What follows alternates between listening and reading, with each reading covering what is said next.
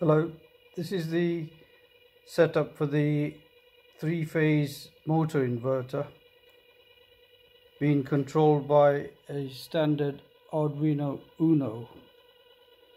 This produces 6 PWM waveforms to control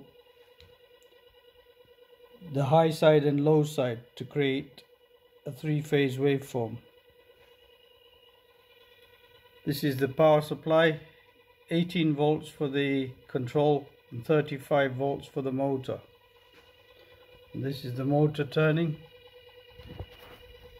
It's got quite a lot of torque considering it should be running at around 400 volts. And these are the boards made from JLPCB, 5 boards for £18. And this is the circuit diagram using the optocouplers to form the gate drivers.